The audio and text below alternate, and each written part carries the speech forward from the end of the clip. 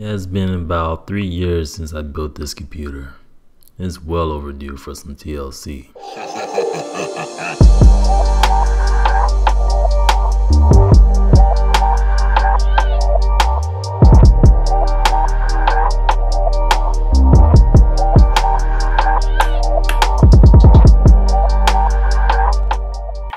the only thing you want to make sure of is that when you're touching your motherboard that you're grounded. You don't want to, send a static shock through any of the components. And you want to make sure that when you're rubbing off the thermal paste, especially when there's rubbing alcohol on your Q-tip, that it's not gushing with alcohol so you don't get any components wet. You're just using the rubbing alcohol basically to get the thermal paste off, basically.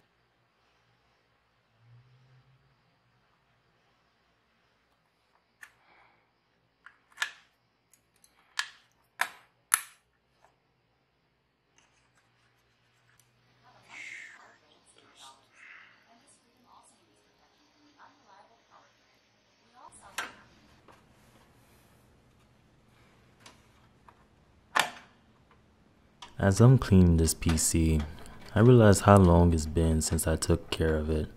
Outside of the software and driver updates, like really took care of it.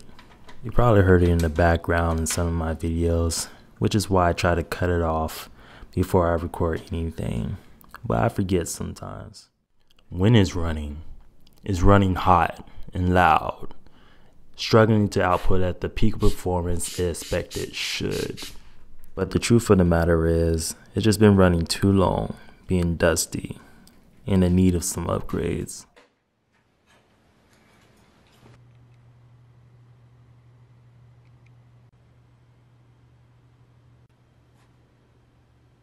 You hear that? Well, to me, this is a big improvement from what it originally was. It just goes to show a little downtime makes a world difference. All I did was dust it out and add a new thermal paste and give it 32 gigs of RAM. Now it's moving as fast as ever. To be honest, I've been feeling dusty myself. But wait a second, that cut's looking too clean though. Let's rewind like a week back when I actually took care of this.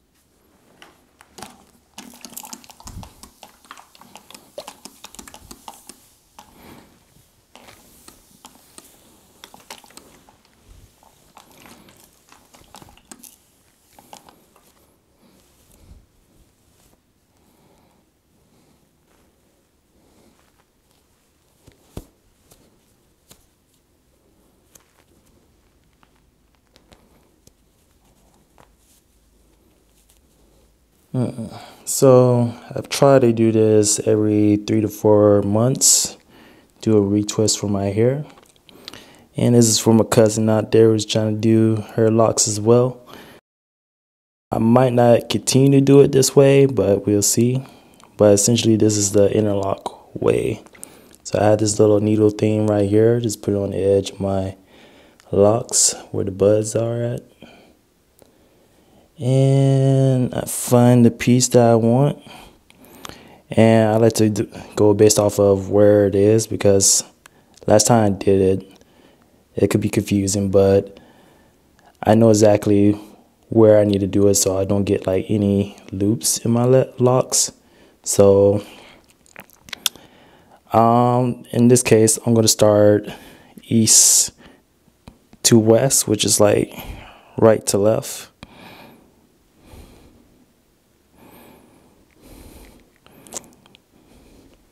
This is from my perspective, really.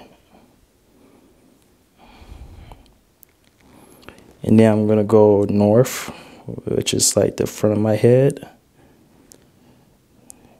to south, to the back of my head. Then I'm gonna go west to east, so left to right. Let's see.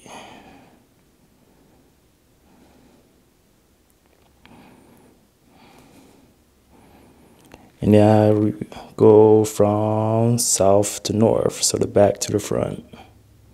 So this makes it where you have like a circular pattern. And yeah, it's super helpful for making sure you don't get loops in there, because if you go through the same loop twice, you're going to get loops in your locks, and it's just going to be spaces in there. So just some info from a cousin out there who's watching this video. Now repeat the process, east to west, north to south. And that's pretty much locked for me. I don't like it too tight, but yeah.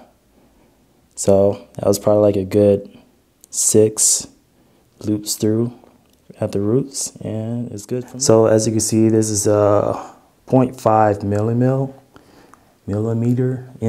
It's a 0.5 mm crochet needle. It's like super small, and this is really important to get this, because this is gonna allow you to grab the hair and also let loose of the hair when you use it. So yeah, I think this one probably has it. So as you see, it's just like a little curly. It's not really hanging on to anything. So this is what I'm gonna do to it to make it bud up. So first thing I do is try to wet it, because it's really important, especially with my type of hair. I have a very coarse type of hair, so that pretty much means it's super curly. But it's so important to wet it, because my hair, when it gets wet, it expands, and when it dries, it contracts. So this part makes it where it expands, and then when I'm putting it together, I like to like loop it in this particular fashion. Loop it through and twist it around, twist it. Then I take in between my fingers this little tool, and I just pull the hairs, and I go downwards. And I also put it at an angle going towards my roots. And I always go towards your roots rather than pulling from the roots, because you can start pulling your hair from your roots, and that's not good. Then,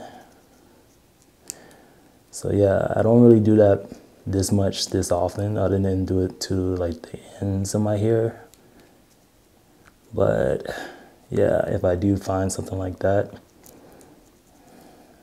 I just do this, so it won't get too loose. But yeah, as you see, all budded. It could be better, but yeah, I just put it together that fast. When it dries, and it's just gonna contract. That's it. Hope that helps. So this is all what I use on my hair. And I barely use the one to the left, the little crochet needle, because I don't really need it as much.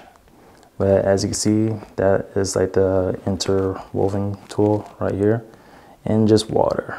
And of course, I wash my hair with shampoo and some conditioner, but this is all I do to maintain my locks when I'm trying to do a retwist. If taking care of my hair is for my body, then this is for my mind and my soul.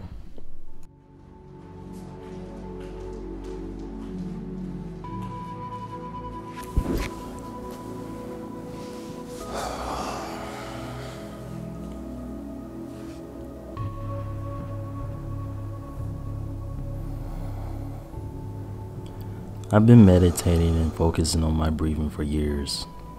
Just a little story on how I got into it. I want to say it was when I was in 3rd grade when my dad put me in track. But before I got put into track, my school had this fitness test that included a mile run. I was horrible to say the least.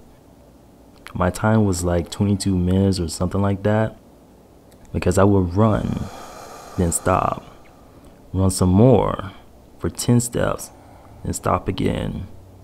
No form, completely breathing straight from my mouth, in and out. On top of that, usually these fitness tests would be during the fall season, so I would have this dry mouth, cold pressing air cutting at my lungs, it felt. The supposedly asthma I had didn't help either. It was during the springtime of my 3rd grade year. I started the Road Runners AAU team. Oh, beep beep. Whoop, whoop. Just a little nostalgia coming back. During that practice that spring and summer, I wasn't getting it. I was losing my breath, feeling fatigued quickly. It wasn't until one spring or summer practice, my dad pulled me to the side near the gate fence of the track and said, "I see the problem. You're breathing completely from your mouth. All you gotta do, son, is control your breath. Breathe in deeply through your nose and out your mouth slowly. Focus on your form and visualize your finish." As the summer ended, I came back to school in my 4th grade year. The fitness test came back as well during the fall, and I had this new technique to conquer it. I finished the test not knowing what I did. Towards the end of the PE class, all the kids lined up with their respective classes, and I stood at the front of my class line. Before we left back to the class, my PE instructor announced someone had broke the school record for the mile. I looked around to see who it was. Then she mentioned my name. I was in disbelief. From struggling to breaking the school record was crazy to me. I still had my negative thoughts along with my positive thoughts during this whole transformation. I just let it come and go as they please. The one thing I could control was my breathing. I gotta thank my father for that. Thanks, Pops.